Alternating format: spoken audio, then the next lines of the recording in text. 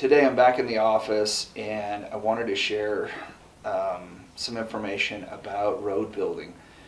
It's winter time and it's kind of the off season, quote unquote. Now, there's still a lot to do. There's still stumping and there's still burning slash and other things going on. But I've had a lot of people that reach out to us that we do work for, that want bids or estimates on driveways or access to property.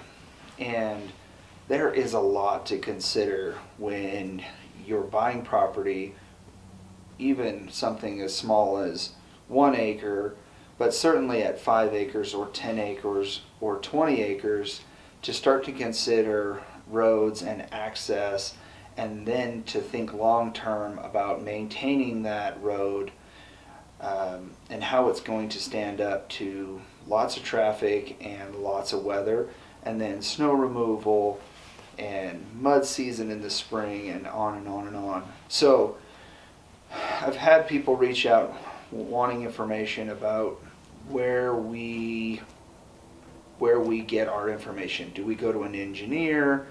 Yes we do. In a lot of cases on projects, there'll be an engineer involved, and the engineer sets the standards and does all the design work to create the slopes and the grades and how many culverts and how big the ditches are. On some of the larger projects that have engineers, we're looking to them for their design standards.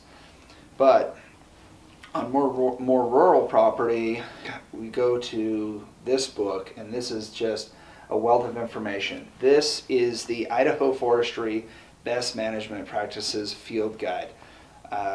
You can find these online. I'm sure if you Google Idaho Forestry Best Management Practices Field Guide, it's going to pop up.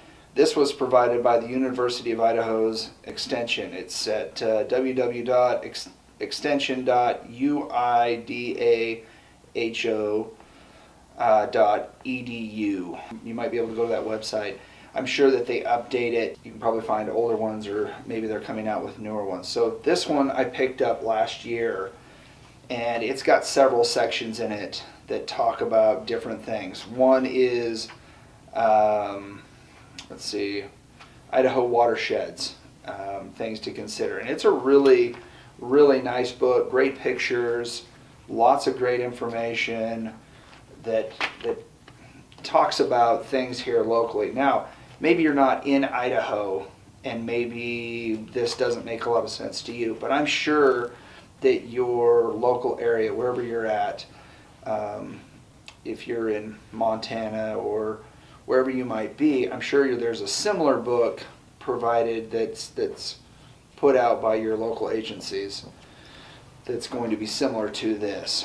But this has got just a wealth of information in it. So watersheds is one section, just tons of information, just probably more information than I need, but nonetheless a great resource. The next section is working forests, and again, lots of information about soil and soil types. Great information. Talks about different rocks in different areas of the state. Get to another section that's forest roads, and that's the one that I'd like to talk about today, is forest roads. But just to give you an example of the other sections in this book, we have stream crossings, lots of great information, culverts, some of the design standards. I'm sure that a local engineer is probably pulling up some of these best management practices and incorporating them in their design. Another section is timber harvesting. Lots of great information. Even if you've got a 1 acre, a 5 acre, or 10 acre, it doesn't matter. You're going to have trees, especially Idaho, Montana, wherever you might be. And you'll notice that I mention Idaho and Montana because those are the only two places you should be. So you're going to have to deal with trees, and there's a lot of good information here. Whether it's a small amount of trees or a large amount of trees, there's going to be information in here that will help you make good decisions about managing your property. A couple more sections in this book: post-harvest activities, how to burn slash, mechanical treatments, prescribed burning. Some good information here. A little punch list. Do compact slash and large woody debris piles. Make sure they are free of stumps, soil, snow, and non-woody materials. Do fully cure slash piles. Allow to dry at least 2 months prior to ignition. Do partially or fully cover slash piles with water-resistant material so they can be ignited after precipitation events. So it sounds like I've got to tarp my slash piles before it rains or snows on them. It's good advice. I'm probably not going to do that, but it's good advice. Hazardous substances. So there's some talk about working out in the forest, and this applies probably to those of us that are out there with equipment. So don't leave our hydraulic cans or fuel cans, or if we have a fuel spill, be sure to reclimate that, get it cleaned up, hauled out of there. Don't leave it there. So let's go back to forest roads. That's the one I wanted to talk about. I've had a lot of people reach out. So this book under forest roads has some really great design ideas. It talks about, initially it talks about where to lay out the road, how to lay it out, how to consider the slope, how to minimize the slope, how to consider other runoff and drainage that might affect that road, and how to put together a plan for your road. And it even gives examples in this book of what you should be looking for and what you should be trying to avoid. One of the things that's really interesting is the road profiles. And this book has these 3 different road profiles. You have one that's called the open sloped road. Slopes outward toward the fill slope. An in-sloped road slopes to the uphill side of the road profile. And the crowned surface road slope from the road center line to both sides. So there's a lot of design that goes into your road and what's going to work well for you. Talks about putting in culverts and dealing with the area where that water is going to be channeled. It's interesting when you have a rain event and water's spread out over an area, it seems to not have a lot of impact. But as soon as you channel it into a ditch, you put it into a culvert, and you're focused all that water into a single location, you're going to start moving sediment and see erosion and things like that. So placing riprap, rock, and other things to minimize that sediment erosion, it goes into great detail in this book about that. There's other things that it talks about in the road design. Water bars, cross ditches, grades, soil types, culverts across roads. There's just really great design ideas in here. Keep the following tips in mind. Do keep ditches at least 1 foot deep and free of debris, such as downed logs or large rocks that cause water to pool or be directed into the road surface. That is solid advice. Do install relief culverts with a minimum 1%, but recommended 2 to 4% grade.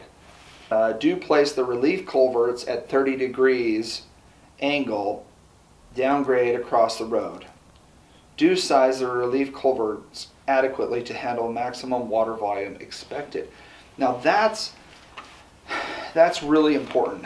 I see a lot of people that will show up and say, hey, I want to put in a culvert. And I say, okay, we recommend an 18 or a 24-inch culvert. And I tell them a price, hey, that's going to be $300 or $400 for that 20-foot piece of culvert. And they say, whoa, man. Don't you have anything cheaper? Why can't we just use a 1 foot culvert?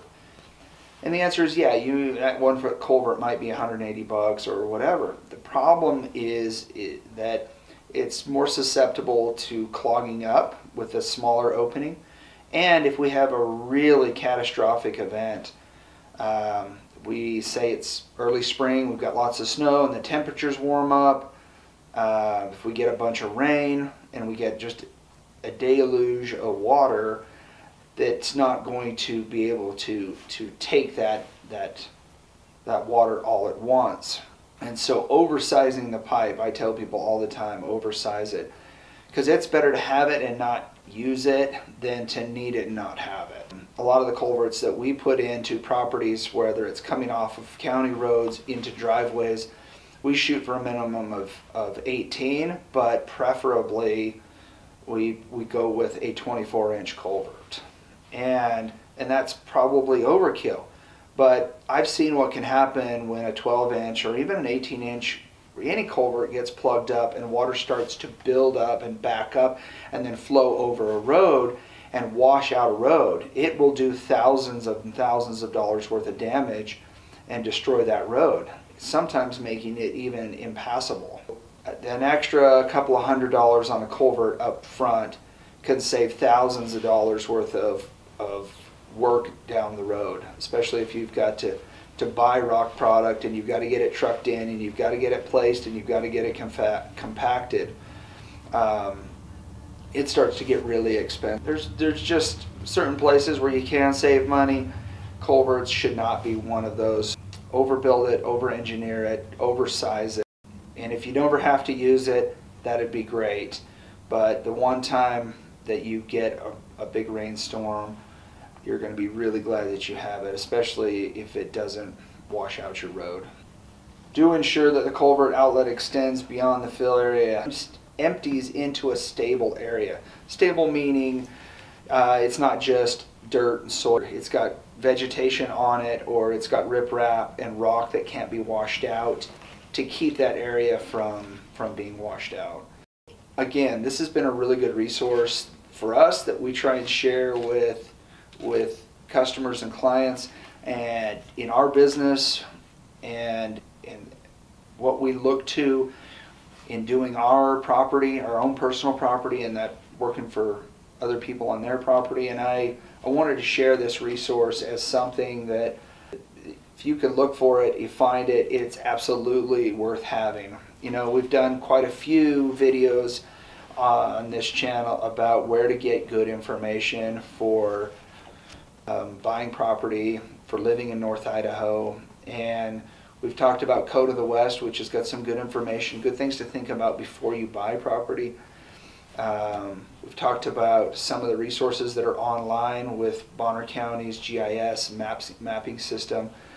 You can find those videos. In fact, we'll leave a link up here and check out some of those videos. We've also looked at some federal websites for wetlands, some of those wetland maps that are out there. And this is another great resource. Again, Idaho Forestry Best Management Practices Field Guide. It would be worth having this book and reading through it probably from time to time, especially if you live in a rural environment and you're going to be maintaining and taking care of your own roads, if you're going to be taking care of your own little chunk of forest, if you've got water that you're dealing with, there's lots of good information here. This is another great resource. And I hope you find it useful. And thanks for watching the videos. We really appreciate it, and we'd love to get your feedback if you are able to find this, or if you find it for another state, or if there's another resource like this that maybe is more in depth or a better resource. Please share it down in the comments below. The idea here is to help people, to be a good resource for information and help people to make good decisions. Thanks a bunch. We'll catch you on the next video.